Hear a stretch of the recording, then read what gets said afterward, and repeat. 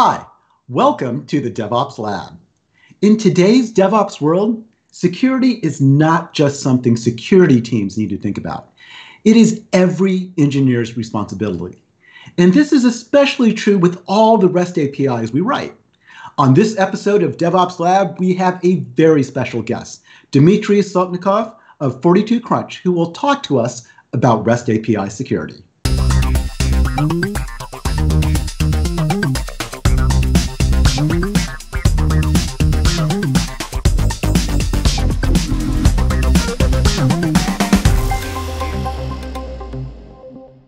Hey, Dmitry, how's it going? And welcome to the show.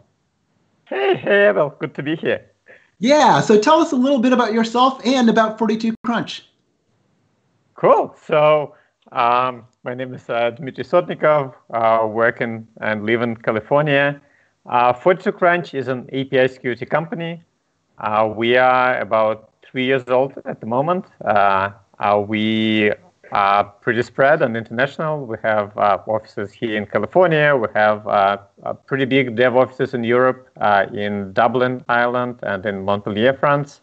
And REST API security is what we do. Awesome. So tell me a little bit about REST API security. Yeah, so REST APIs are interesting, right? So REST APIs emerged out of people basically hacking their way into making APIs very simple, right? We had the SOAP APIs, very structured. We had the whole WS star stack that Microsoft and IBM created, very organized, very secure, very defined.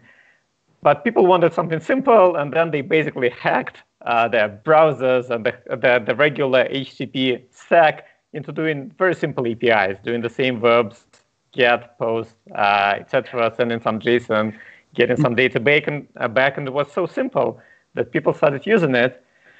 And then the whole cloud-native architectures happened, and people started not just having some sort of app and a browser, but they started using some third-party services, and they started using clouds to store stuff, and they started having rich single-page applications using APIs and mobile and IoT and devices, and all of those guys have started using APIs, and then microservices happened, and Kubernetes, and now your classes became microservices, became APIs, and now any application has whatever, hundreds of APIs, and basically, if you look at the stats now, I think Akamai is doing their State of the Internet report once a year. And last year, I think 88% of all internet traffic, they reported being actually REST API traffic, traffic. So so APIs just happened, and then now everywhere, and they are your application surface. It's no longer UI, it's APIs. It's everything now. And well, we have to think about security in today's world, right? So how does security pertain to REST APIs? So APIs basically became your security surface. So traditionally, things have been relatively easy from security perspective. You had your defined edge, and your edge was basically your network, which your security people could control, your IT people could control your network and your network edge, and then your UI, right? So basically you worked on securing your UI, you worked on securing your edge, and every time you updated your app, your deployment, which again in the old waterfall days was not too often, you could have your security to review your changes and make them happen. And then the whole agile and DevOps and microservices happened. And now you have your proverbial two pizza teams working each on their own microservice and trying to ship their updates quickly and frequently. And basically with the hundreds of microservices, hundreds of APIs, and each and every team trying to be agile, you're getting changes just happen. Just every day, every hour, there's some kind of change happening. And there's no longer an edge, right? Because they all talk APIs to each other. And so security became really challenging. And it's very hard. It is basically impossible to do that with some sort of manual rules and manual reviews. And it's just It's just not practical. Frankly, developers outnumber security people, application security people, by a very large ratio. That's right. And so it has to be automated, and it has to be part of DevOps. DevOps has to become part of DevSecOps, and it's just security has to be everywhere. And the API security is a huge part of it because your edge is mostly APIs. So how can 42Crunch help us?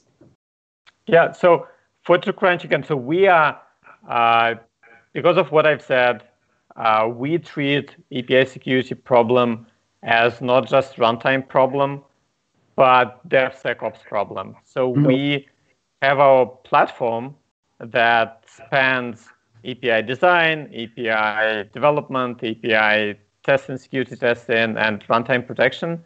And we make sure that we integrate our components, our platform, into the products and systems that developers already use. So be it IDEs, DevOps pipelines, their deployments, their Kubernetes deployment, their Azure deployment, etc. That sounds really interesting. Could you show us? Yes. Okay, so let's go to the screen. Here's my Visual Studio Code, my IDE. I have a project to which I've just added an API. And it's a regular open API file, right? It can be YAML, can be JSON. And open API specification is a specification to define REST APIs. It's an industry standard. There's a whole Linux Foundation initiative, and Microsoft and 42Crunch actually part of that initiative. And so I have my API, and it defines just the paths and the operations and responses, etc. Sure. So how do I know that it's secure, that it follows the security best practices?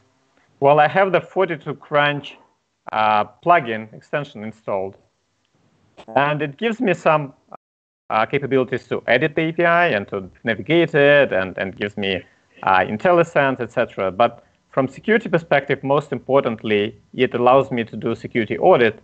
So I can click that button, and then it goes, it sends that information about the API, that its contract to the cloud, to 42Crunch, and it sends me back a detailed security report. So it gives me the overall security score. It analyzes the way I've defined security and the way I'm doing data validation, etc. And it also outputs all of these issues to the problems panel, so I can easily just go through them and see what the issues are. This is awesome. Sorry, go ahead. Yeah, and the nice thing is that it's right within the context of my IDE, right? So I can just go ahead for any of them and see what the issue is, and I can hover over it, and I can go and see what exactly is the issue. Like this one, string parameter has no maximum length. Okay, so basically I have a parameter, but I'm not defining what the maximum length is, so I'm potentially opening myself up to someone sending me something unexpected. So I can again just start typing, and you can see that I'm getting some IntelliSense and help right within the IDE. Awesome. So to me, this is super cool, because as I'm writing my code and as I'm writing my API, I can build security into my application as I'm writing this, right? Exactly. That's exactly the case, right? So, and it's not just parameters like in this particular case. It's things that are harder, like the security section, like the way that I would use Auth or OpenID Connect. It's very hard to make sure that you're following the latest industry best practices, like grant types and all of that. It all is changing. The security landscape is changing. So being able to get that help right within the context of your IDE, and being able to just go ahead and read the description of each issue, examples, possible exploit scenarios, the way you can remediate, etc. It's basically Stack Overflow, but security focused and right within your IDE. Yeah, that is great. So now, of course, I'm a DevOps person, right? So I talk about CI/CD all the time. Is there a way for me to get all of this security checking and scanning and goodness into my CI/CD pipeline? Yeah, so that's a great, obviously a great question, right? So because I can get all those fixes done within my IDE, but as a company, how do I make sure that this is happening consistently across my whole development team, right? And so the answer to that is DevOps, right? And so hence the pipelines, right? If I'm using Azure pipelines or GitHub Actions, because you cannot just rely on each and every developer following the best practices within the IDE. You want to enforce your rules and your security requirements across your whole team. So if you're using a pipeline like Azure DevOps or GitHub Actions, you would want these checks to be embedded in the pipeline. And for that, we've created, again, an extension to Azure DevOps. So I can go into my pipeline. Actually, let me delete it and just re-edit. Find the 42Crunch API security contract audit. There is a token that I've embedded in my variable. So it allows my pipeline to talk to the 42Crunch platform. And I can just add this task. The task allows me to define minimal security score, which I set as a threshold. And I can obviously add other parameters to make it more flexible and say that these are issues that are okay for me to ignore. These are issues that are really critical, et cetera, et cetera. Cool. And I can also define rules for my reports, for example, take some variables like repository name and branch name and so on. So this is really cool because now within your CI/CD pipeline, you're able to scan the code and make sure all my APIs are following best practices or whatever rules my company has come up with, right? Exactly. That's exactly the case. So now if I go and see my pipeline in action, I can see that it will, once it starts, it will get to that API security audit, which is basically your static analysis. And you can see that it will discover all the APIs, all the open API files that I have. And for all of them, it will perform the security audit. And it will see if there are any blocking issues found. And in this particular case, there were no issues. So it would just let things through. But if I submit my new API, let me do that. You remember it wasn't a very secure one. So this one should definitely fail. Let me save and commit.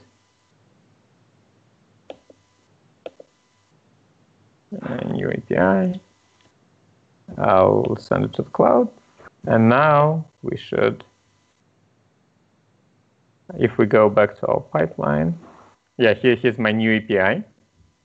So now the pipeline automatically runs.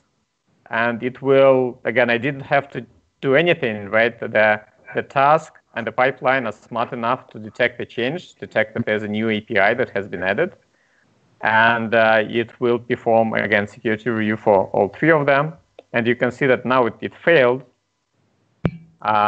Because my all the APIs were good, but the new API has a low score, and I can just follow the link, and see the details, right? So I can essentially see that same report, and now I can see that yes, it failed, and here my highest priority issues, my security section for this API has not been defined, right? So I'm trying to sneak in an API for which I didn't even define authentication.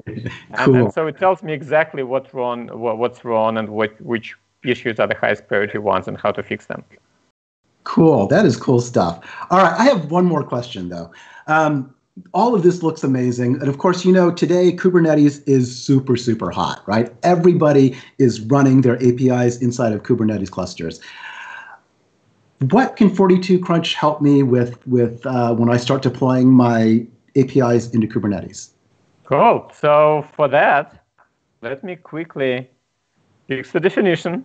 So I can indeed deploy it to Kubernetes, but deploy it in a nice way. So I went ahead, I fixed the definitions, of the API. So now it's fix the API. So now I'm a good citizen. Yes. And so I will push it in. And now my pipeline will run, and it will push there. So it's OK. And I can actually show you that it is good now, right? So I have a much better score now. Yeah. So now when that pipeline will run, it will push the updated API into Kubernetes. Cool. And it will push not just it will push two things. So it will push the API itself, the implementation, the microservice, but it will also push the updated definition of the API, the contract. And the way that I have my Kubernetes running is that it has API microfirewall from 42Crunch deployed to Azure Kubernetes Service, to AKS, together with that microservice. So basically, I have the microservice, and I have the API firewall, microfirewall as a sidecar proxy with it. And so if I try to invoke that API, so let me quickly show you the API platform. In the API platform, I can see that for this microservice, I have a deployment in Azure. And it's running, it's active. And now if I go to Postman and I try to invoke that API, and I'll try to send something that it doesn't expect, like I'll try to send a different verb, or I'll try to send a different path, or if I try to send something that's unexpected, like I'll try to send parameter that is out of scope. These all, they don't even reach my backend service. They all get blocked by that protection because it knows what the API is expecting.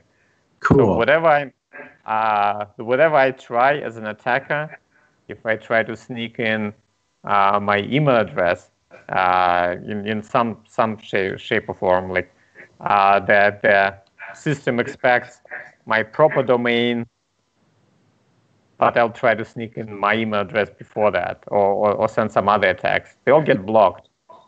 And all of these get also captured. So if I go and try to look them up in my in the platform, if I go to my transaction logs, I can see all of these attempts that all of them can be blocked. And I look up any of them, and I can see why exactly it got blocked, what happened. Only my API is more secure by design now. I have my protection running inside Azure Kubernetes, protecting my microservice. Wow, this is really, really awesome stuff. Now, traditionally, we used to bolt on security at the end of a software project through months and months of security audits. And now, no one has the time to do that anymore. So we have to shift left and build security into our REST APIs as we write them and as we go through our CI/CD pipelines. So all you devs out there, to learn more about REST API security in 42Crunch, go ahead, click on the links below, and join us next time on the DevOps Lab.